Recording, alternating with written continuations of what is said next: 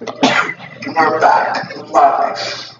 I have to take this off because I'm sweating here. I put some kind of thermogenic thing on. No, I told you. You asked me about the workout, and it was I gotta do it. So until this is done, I'm gonna start my party downstairs. All right, CT. Let's get this going. Here we go. Computer tomography. All right. So computer tomography scans thin sections of the body with an X-ray beam that rotates around the body, producing images of each cross section. All right. What are the advantages of CT? It eliminates superimposed structures because it's going around, differentiates small differences in density of anatomical structures, and then it's superior quality of image. You guys will see that as you guys are doing your case studies. Most of the modality will probably end up being CT. How's it coming along with those case studies? I don't know what I'm doing. Oh, you have a sample.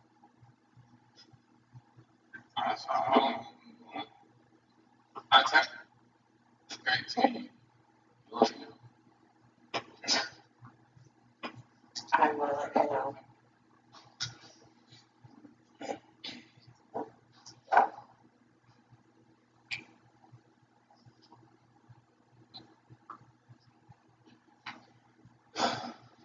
Why don't you guys finish with the advantages? So the advantages is elimination of superimposed structure, obviously because it's going around in circles. So yeah, it's like that whole concept of obliquity. And then you have the differentiating between small differences in density and the anatomical structure. Why? Because you have all the different Hounsfield units. Okay? And superior quality of images. That's just the way the camera works.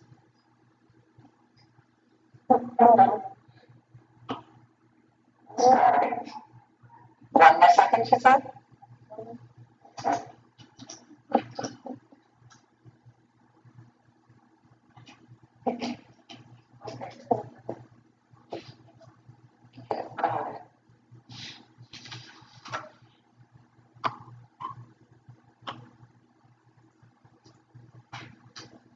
Alright, so now you have some terms. One is contrast, the other one is contrast resolution, then you have noise, and then you have spatial resolution. Okay? Contrast is the range of shades of gray on an image, which makes sense. Okay? Then you have your contrast resolution. It's the ability to detect, image, and display similar tissues such as the liver and spleen.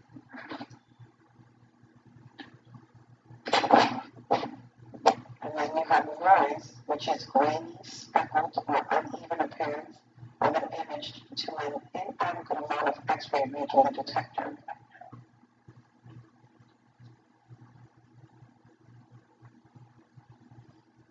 And then you have spatial resolution, which is the ability to image anatomical structure at high contrast, also known as high contrast resolution.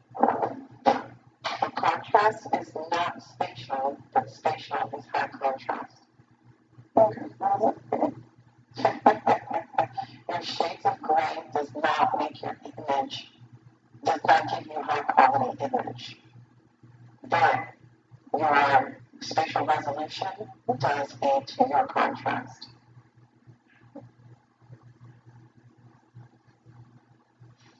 Does that make sense?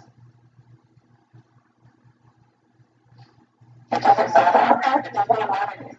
Your shades of gray does not affect your spatial resolution. It's just your shades of gray. It's being able to distinguish whether you have the liver or the spleen, if it is fluid filled, if it's a mass. Okay? But that doesn't equate to your spatial resolution. Your spatial resolution does aid in your contrast. Okay. Because those images have those different colors. Yeah, I get it. It's just the way for it. Yeah. That's okay. Give me another way to write it and I'll rewrite it.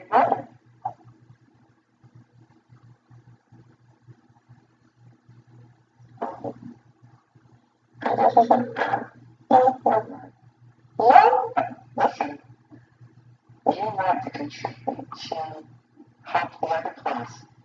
Because I'm going to have the same question again next year. It's going to be the same thing. So, if I can knock it out, let's knock it out. No one's ever been able to get me something. Contrast is that it's not spatial. Spatial resolution. No, it's resolution has hyphen. Okay? Contrast is not spatial resolution, but that's understood because it says it up there. This table, let me get my finger. That should be understood because they're different entities over here. But do they contribute to the overall effectiveness of your image? Contrast is not spatial resolution, but spatial resolution, what you say? Has not contrast. Oh, I guess. You can it's just one very where it wouldn't be me and nuclear medicine if it wasn't. All right, ready?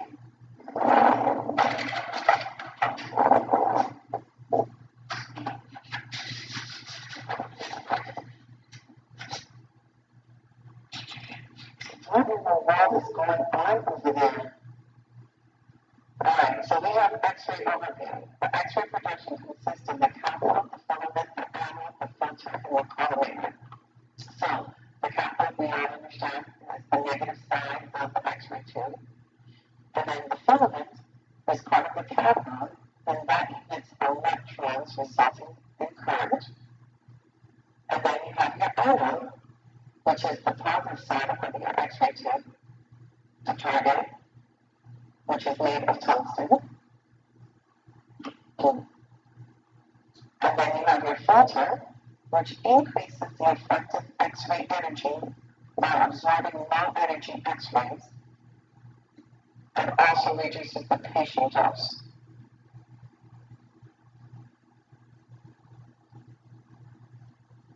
And then you have your collimators, which reduce the X-ray beam to the area of interest to reduce patient dose and improve contrast on image.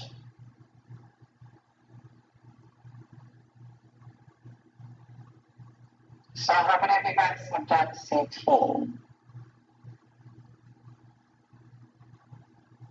In the department when you've gone to do PET CT? Do they do diagnostic CT sometimes? No, okay. Not Angela, but Latoya, when you were with Marie and all of them, they don't do diagnostic CT sometimes?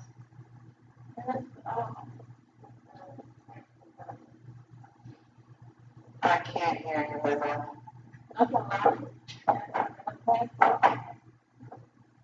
So that's something to do regular diagnostic CT.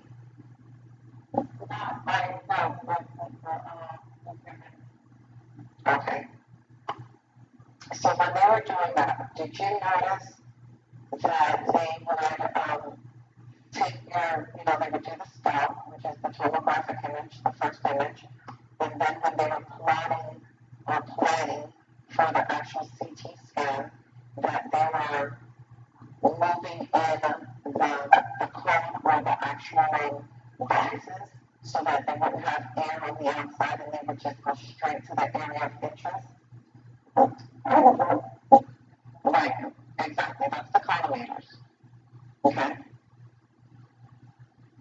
Everything else is inherent that it's in the tube and you guys can't do anything with it, but the collimator is something that you guys can help when you guys are about to, scan the patient.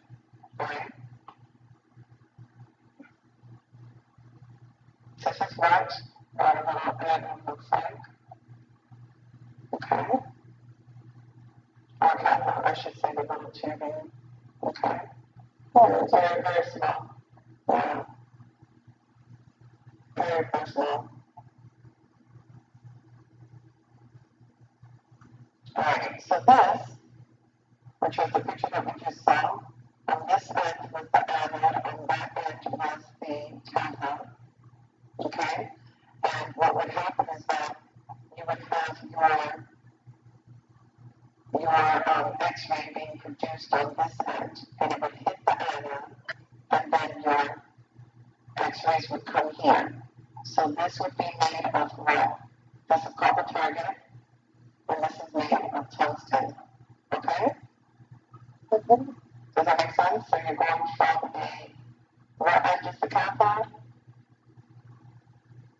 Positive or negative? Mm-hmm. Going to the cathode is the what? Negative? Thank you. And then you're going to get your useful diagnostic X-rays from here, okay? These are the filaments that are here that boil off the electrons to produce the push for your electrons to go to the other end. Alright? Everything's encased in a glass envelope.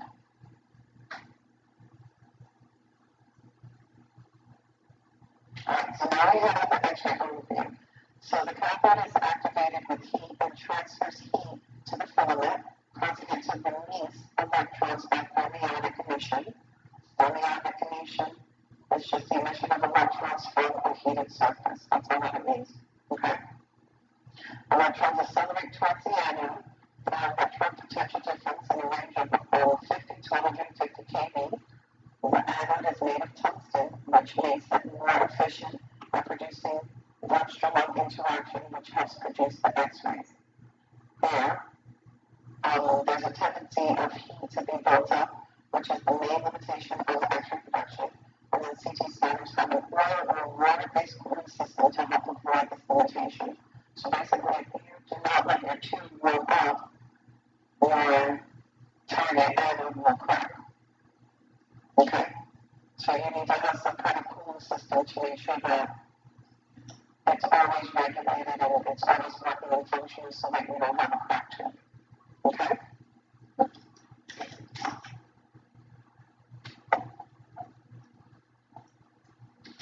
Alright, so the filter is usually made of aluminum and serves to absorb lower energy X-rays, and it contributes to patient dose and degrades the image.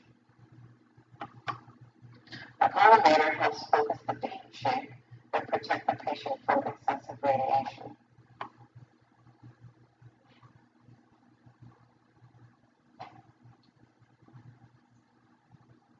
Alright, so now we have the operator's control. A potential difference between the X-ray tube. The potential difference determines the kinetic energy given to the emitted electrons, which determine the max energy of X-ray. So now you have your kVp. It's usually not changed in CT. It depends. You can't change it because if the patient is larger, then you want more kVp. You want to make sure that the actual X-rays get through and get to the actual area of interest. Okay? The filament current determines the number of electrons released on the cathode side, which in turn determines the number of X-rays created. And then you have your milliamperes, which is your mass, or MAS, and it varies depending on the patient and the contrast. Average setting for CT are kVp of 80 to 150 and 50 to 400 MA. The settings of 120 kVp and 200 MA produces 500 mLs per second. So you get a whole lot of radiation compared to a nice little stick from us.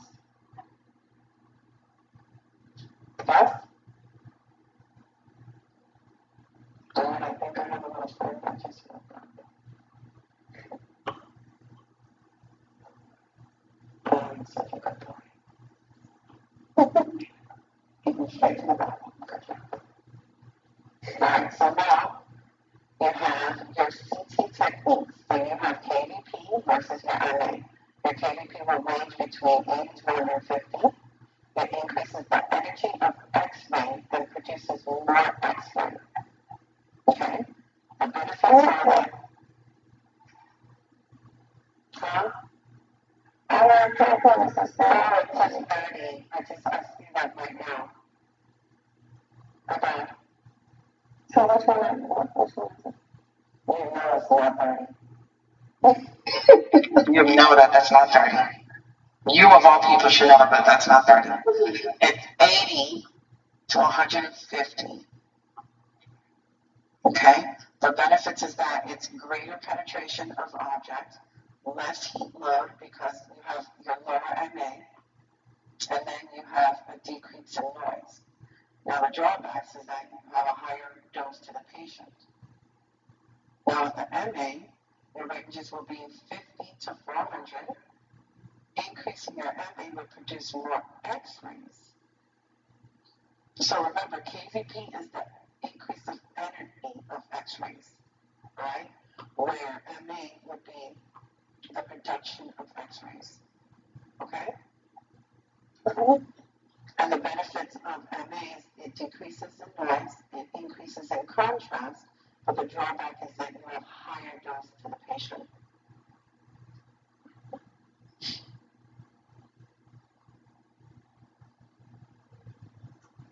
All right, now you have your CT scanners composed of a gantry and your patient table. All right? Now your gantry consists of an X-ray tube and an array of detectors that are lined opposite of the tube, and the entire assembly rotates in a fast and continuous motion due to a slip ring technology. There's a reference detector, which is below the pre-patient collimator and provides the measurement of the reference beam. Okay? Rotation time for an average CT scan is less than 1 second.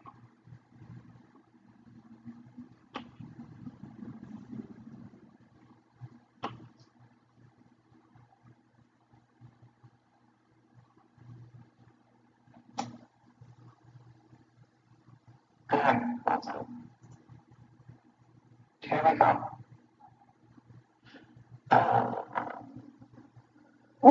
This is your. You guys know how to find the zooms on your. So at the top left corner, there is a little magnifying glass. If you guys need to zoom your images, you can zoom it that way, okay? It looks like a little magnifying glass under it's like a little paper. And you can use that to magnify your images, okay? So, I guess they're trying to x-ray the table so that you guys can see what's happening versus what's happening with the patient here. So, this is your x-ray tube. This is the pre-patient collimator, okay? That's the concept here. This would be our x-ray tube for the patient. Excuse me, this should be the table and the patient. So this would be your patient, okay? So what happens is that as the x-rays coming down, it would hit straight these detectors down here, okay? And it would be similar on this end. All right? Did that make any sense? Yes. And as you know, it goes all around this way, so that way, when this tube is moving this way, your detector is moving this way simultaneously, and it's going this way. So now you have the overlapping, and you have all the images that are superimposed that are now being opened up. So now you can see those images that are superimposed before. Okay?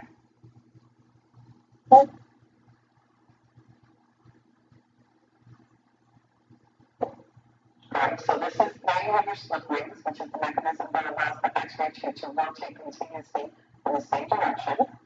And then you have a generator which produces high voltage and transmit it to X-ray tube. And then you have your cooling system, which is a blower filters and oil to air heat exchange.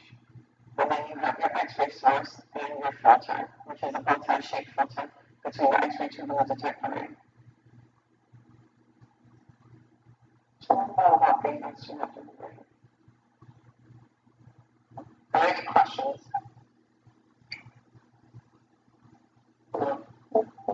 Alright, so like I was telling you guys, this is your X-ray tube, this is your bow-tie filter, which is kind of like a collimator, okay? And then as your beams come down to the patient, this is your detector array right here, okay? So you have to always take in consideration that as your tube rotates, because remember it's a circular, it's a ring that goes around. As this goes this way, your detector array also goes that way. Okay? Alright, now you have your collimators. This restricts the X-ray beam to a specific area by reducing scatter. Scatter reduces the image quality and increases patient dose. Collimators control size thickness by narrowing or widening the X-ray beam. Right? So this is something that you guys can control on your end when you guys acquire in your acquisition. The pre-patient collimator determines the patient dose and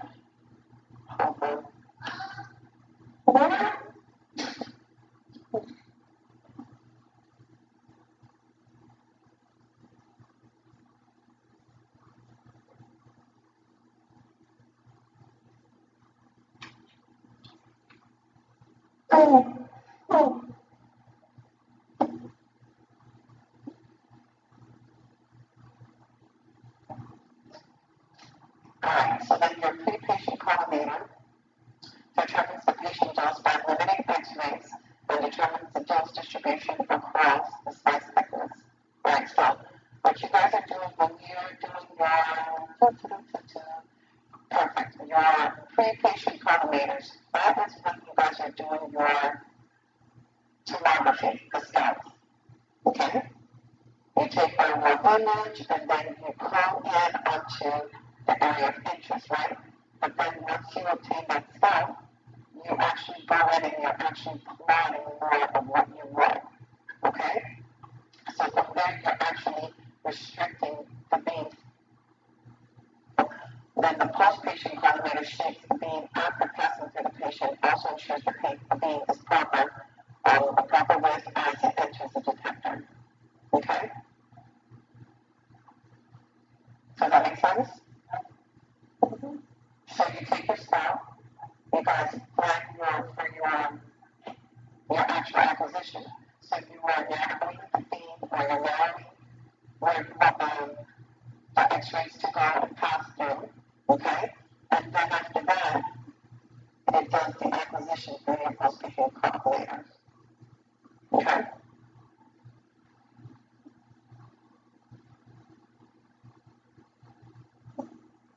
Alright, so then you have your detectors. It collects information to create an image. Then you have, which are less expensive, easier to calibrate, and highly stable. And then your other ones would be your solid state crystal detectors, also known as scintillation detectors, because they use crystal that fluoresces when it's struck with an X-ray filter. So that would be more like your fluorescent. Okay?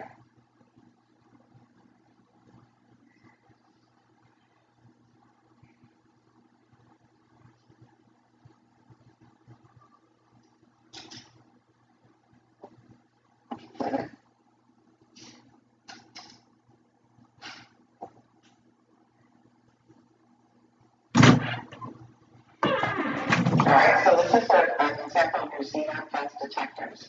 Okay, it has aluminum casing. This is your front window, and then this is the pressure vessel. So what happens is that as the information is coming in, then in this way, it would go through, and then go to your amplifier and signal off. And this is your, okay, the new places. Your X-ray beams are coming through. These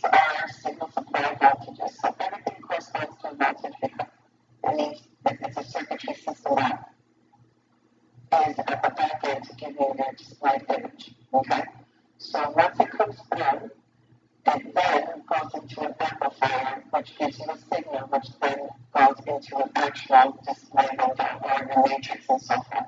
Okay? Does that make sense?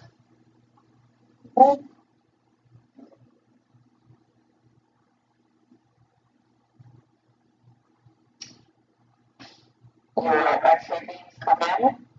Okay? These are like your voltage or current chains. Okay? These correspond to an amplifier. Once it reaches the amplifier, a signal is given off, which then will translate into your either positioning circuitry, which will go into your matrix for you to have it being displayed onto your screen. Does that make sense? Okay. Every signal will go into a matrix, which will be displayed on your screen. Yes? Okay. All right. This is for your solid state crystals, which is basically for scintillation. So obviously, as the X-ray hits the crystal, scintillation will occur. Okay. The only difference is that instead of having those the supply voltage, these little things here, you're going to have your circuitry board. Does that make sense now? So the signals are going to be on the circuitry board that correspond to what's going to signal off to go into your matrix for your actual display. Yes? Yeah. Okay. Okay. All right, so now you have your parameters in CT. You have your gantry table motion, which ranges from 5 to 20 millimeters per second. And then you have your gantry table motion increasing would cause more table movement per rotation, leading to a larger pitch. Okay, so what that means is that as the patient's going into the actual table, I don't know if you guys can see me, as the patient's going into the table, right, if you increase your pitch or the motion, the helical rotation that's going around gets larger, so you lose your overlap. Does that make sense? Increasing your pitch, you lose overlap. You have less surface area that is being covered. Now, if you decrease your pitch, you have more of a loop like this. Do you see how many times I went around my hand? Okay, so increasing your pitch, you have this, and then decreasing your pitch, you have this.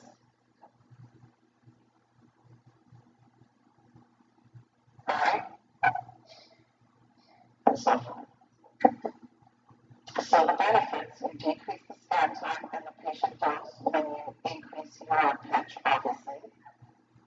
And then the drawbacks is you have less slices and decrease your resolution. Exactly, because you have less overlapping. Now your rotation speed ranges from 0.3 to 1 second, increasing would result in faster rotation time. The benefits of that would be less possibility of patient motion, and you would reduce the patient dose. But your drawback is going to be that you're going to have a reduced contrast.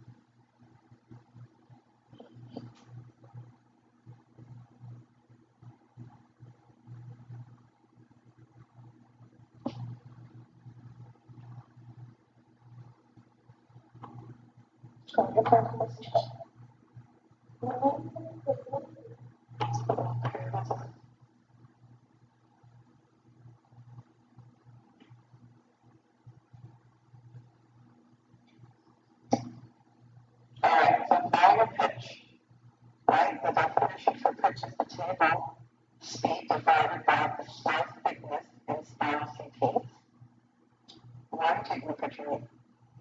Oh, I'm taking a picture of the sky.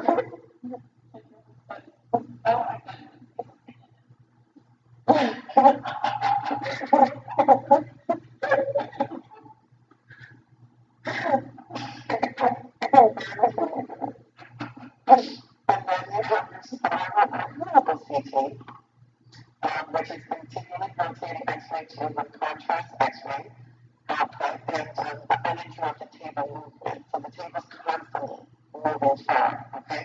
One imaging table and gantry moving at the same time. So both the gantry's rotating, or I should say the detectors are rotating, and the table's moving at the same time. So you have, that's okay. You have this and this going at the same time like that. Oh my God, I can't do it at the same time. You guys got it. Increasing the pitch will scan more anatomy with a decreased number of views and also decrease the exposure to the patient. Okay? So the breakfast is going well. I'm not so good.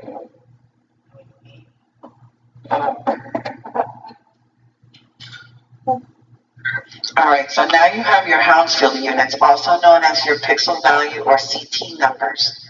Okay, this was your number accuracy. All right, scales of the CT number is used to judge the nature of the tissue, and then the degree of attenuation is measured in order to make comparisons. It quantifies the degree that the structure attenuates in X-ray beam. So distilled water would be 0, the density of bone would be 1,000, air would be negative 1,000. So for example, if you have a slice of the abdomen that shows a dark spot on the left kidney, which measures 4 Hounsfield unit, you assume that that little area is fluid filled because it's close to water. Does that make sense? And that's how you know the difference between a mass and a cyst. All right? Possible inaccuracy. There's poor equipment calibration or there's imaging artifact. That's what would give you poor inaccuracy. Okay?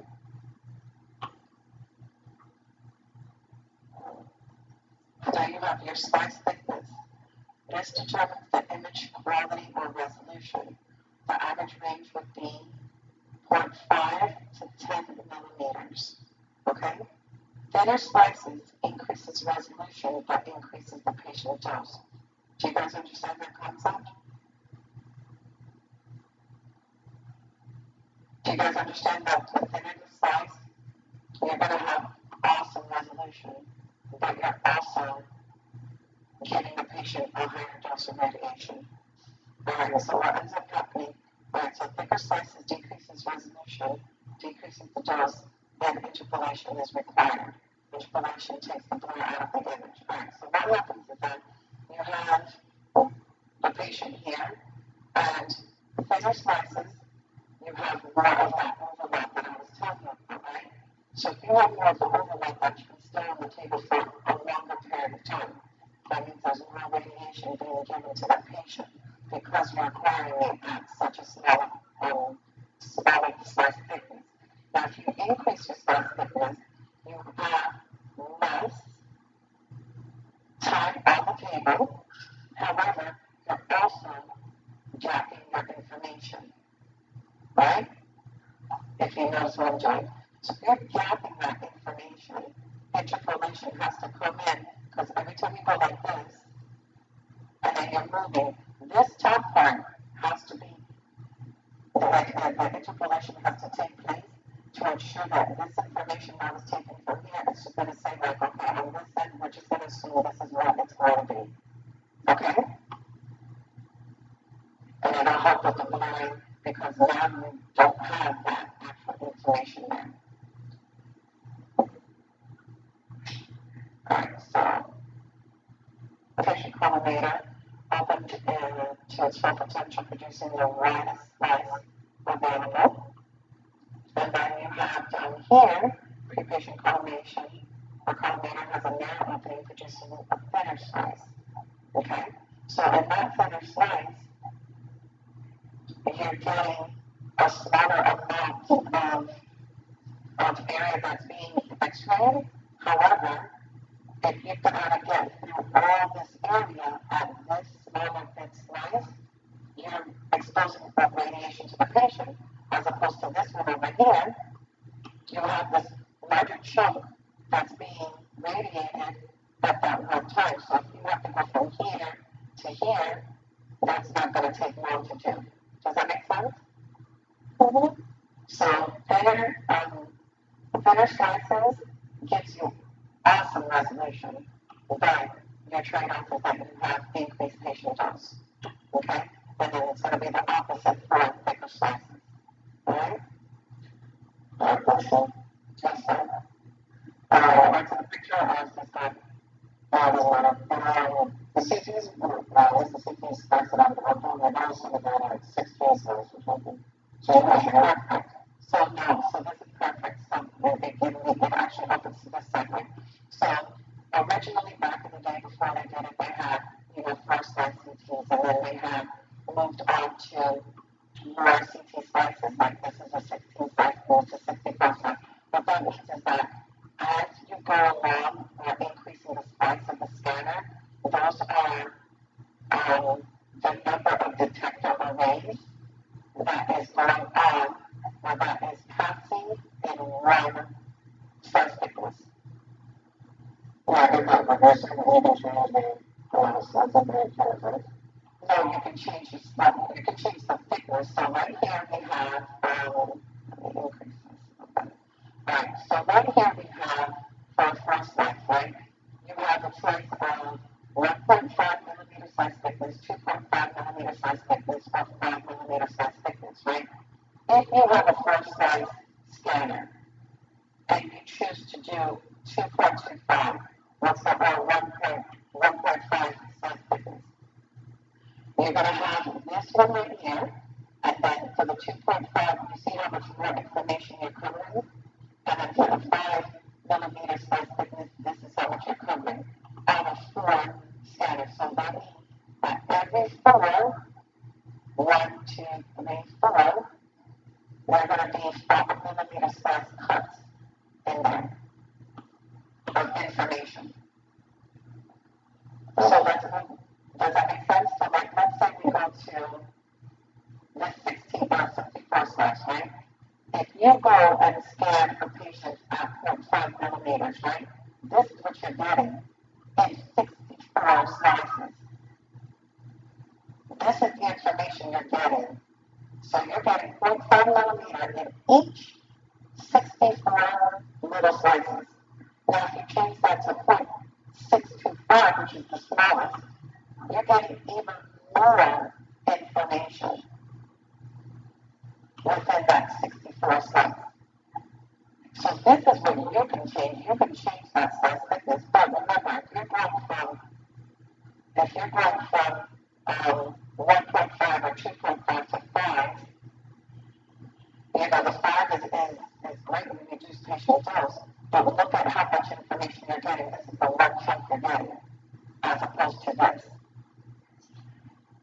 So you would use this for something like angiography, and then you don't even want to use this for anything. You probably will start at 2.5 or 3.25. Okay? What's good about CT is that if you can always go back and do post-reconstruction, and if you have to take your 2.5 and bring it down to a 1.5 to do reconstruction, you can do that because your original data is this. You don't want to always acquire such a large amount because there's a chance that you're going to decrease your spatial resolution, and B, interpolation will have to take place to correct the blurring. So if you went from a 5 and then try to reconstruct it down, you're going to degrade your images. Okay? So the angiography, you just automatically want to start with something like this. And then if you have to reconstruct up, you reconstruct up. Okay? And with CT, it's more about details. So you have to think about that. Okay? Alright, so with this one, alright, CT image acquisition process. So the patient's interviewed, you want to know if they have allergies, if, what's the reason. So patient history is very important, just like how you do it in nuclear medicine. You want the patient to drink 2 liters of diluted barium-based oral contrast over a period of time. That's if you're doing an abdomen pelvis. You obtain your scalp. The gantry doesn't rotate. It's just the table that's moving through the gantry with the X-ray beam. And then you do the test injection given to measure the transition time of the bolus from the site to the aorta. So it all depends on where you're at. Some places they know what they're doing. They don't need to do a test injection. They just go ahead and inject the iodine and then follow it with the flush. Okay? And then you have your IV administration via pyro injector. So that's what you're going to use basically. The pyro injector, you give 100 to 200 mLs injected at a rate of 1.5 to 5 milliliters per minute. Okay? And that depends basically on what study you're doing. For an abdomen pelvis, sometimes you may not need 100 milliliters of iodine. You might use 50, and then you will chase it with 50 milliliters of saline. Okay? And then the rate will not be 1.5. It might be 2 milliliters. Now this changes based on where your IV is placed. If your IV is in the hand, if you have a 22 gauge, if you have a 20 gauge, if you have an 18 gauge. So this will change how fast the rate of iodine is going to go into the patient's arm because you're using a power injector. Okay? So just take that into consideration.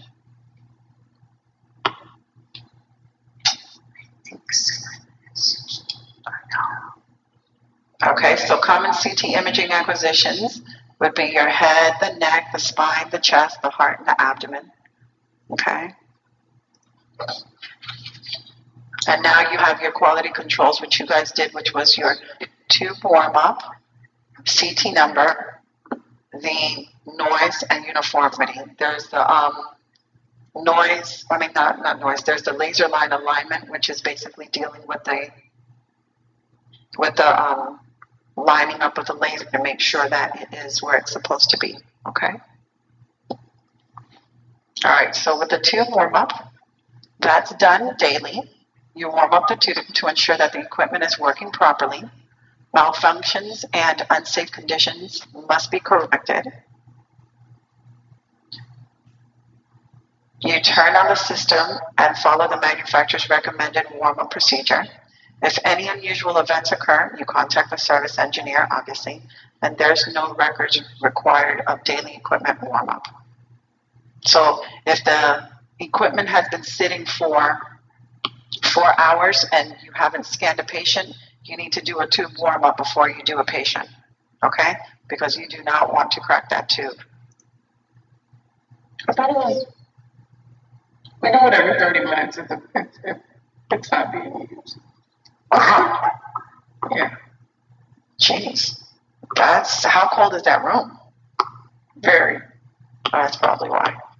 But ideally, because I know that in at Memorial West, when I used to work there, if we didn't have patients in 2 to 3 hours, it's like, okay, should we do a tube warm-up? Nah, we can wait until the patient gets here. You know what I mean? So you can wait until you know you're going to get the patient and then go ahead and run it. Because if you know you're not getting if you know you're not going to get a patient anytime soon, what's the purpose of, exerting all that heat to the animal? Okay. All right, so this is your CT number for water, and that's performed daily. It checks daily consistency of the CT number of water, follows the manufacturer's procedure to correctly image and analyze the water phantom, and keep records for at least 1 year. Then you have your uniformity, and this measures the ability of the scanner to yield the same CT number regardless of the location of the region of interest within a homogeneous object. So phantoms reconstructed of solid acrylic or one that is filled with distilled water is used, and several ROIs are placed within the phantom, there should be no more than plus or minus 2 Hounsfield variations from any region of interest placed at the center of the phantom compared to the periphery.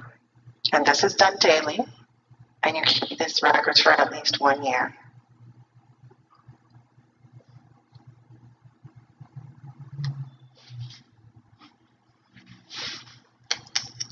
Okay, this is what it should look like. Yes? Okay. And then you have your noise. The noise is measured by obtaining a standard deviation of the CT numbers within the region of interest, and it should not exceed 10. A water phantom of the uniform density is scanned, performed at installation, and then monthly. And these records are kept for 1 year.